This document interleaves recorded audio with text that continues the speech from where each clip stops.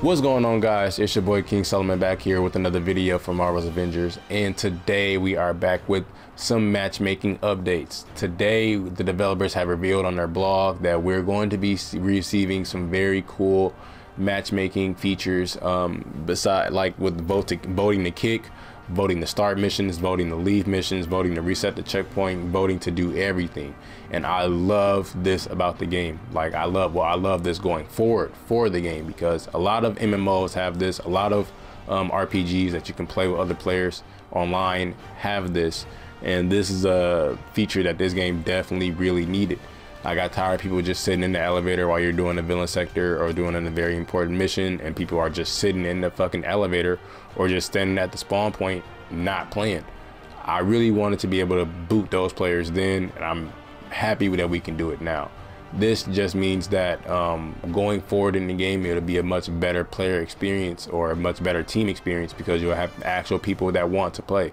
And if you don't have people that don't want to play, they just want to sit there and be idle, you can kick them out of the fucking team, out of the game. And hopefully Join in Progress is going to be working by this time when they implement this feature, because by that point we'll be able to get another person in to replace that person that we just kicked out.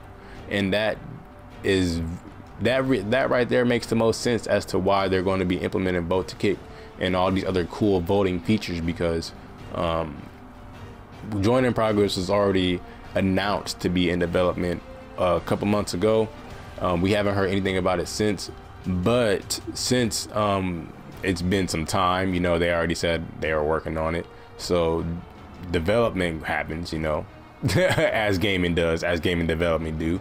And I feel like Join in Progress will be coming in this update in March, just because of the simple fact that with this new voting system for voting to reload the checkpoint, voting to kick people, voting to launch to the Quinjet, voting to cancel a mission, voting to do just little stuff like that, things that we weren't able to do before. We just literally, it took one person to veto everything that you wanted to do. If you wanted to start a mission, if you wanted to go back to the checkpoint, if you wanted to go to the Quinjet, somebody would just veto it and it just wouldn't happen. So these things are definitely pretty cool to see come into the game. They're also going to be implementing or updating the quick match option. You're going to be, if you use quick match, you're only going to be put up with people that are also using quick match. You will no longer be put up with people that are not using quick match. When you select quick match, full teams, I guess, or not full teams, but people that already have another person on their team, if you have like another squad member, you can still queue up for a quick match now, and you will take that person into the whatever mission you go into when you find quick match with you. That is cool. I don't use quick match, so if you guys are using quick match, that's definitely cool for you guys that are using it. You probably will have a better experience now with other people that are using quick match. And when you join someone else's strike team, you will no longer go through that very long loading screen and then go to the connecting screen and then go back to the main menu and then go into another loading screen. So what will happen now, instead of going through all those loading screens connecting, you'll just go straight to their Quinjet. On the PS5, that's kind of what happens, but it's not as it's very fast. But on the PS4 and in the other generations like the Xbox, I don't know, Xbox Series X, I don't keep up with Xboxes, so forgive me, but you will also go straight to the Quinjet. I know that there's like a longer loading screen that you guys see on the other consoles, but that loading screen won't be there anymore, and I'm happy for that, because it just took too long sometimes to join up on people, and that really killed the fun for a lot of people sometimes in the game. And I'm happy that they're working on that. So kudos to the developers for working on these implements and updates that we all needed, these features that we all needed that they're implementing.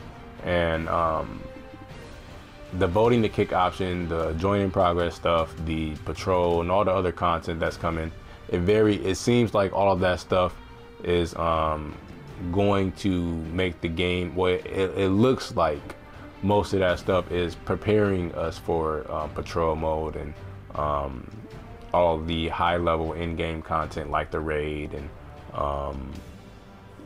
stuff like this should have been in the game before the raid came out and Omega level threat. I definitely agree to those of you that are saying that, but better late than never. That's what I'll also say to that. So what do you guys have to say about the updates that are coming to the matchmaking system? What do you guys think about it? I think they're awesome. I think that these updates are something that this game definitely needed. Now all we just need is join in progress and we're all good to go. We set all the way up for patrol mode and all these other in-game content activities. So with that being said, I am out. Have a great day. Thank you for watching. Like and subscribe to the channel if you guys are new. I just wanted to provide you guys with some more updates regarding to the game because I know some people have stopped supporting it. I will never stop supporting this game. I love it. You know, it's the only game on next gen consoles where you can play with all the Avengers in an RPG setting. Well, not all the Avengers, but you know what I mean, the core Avengers.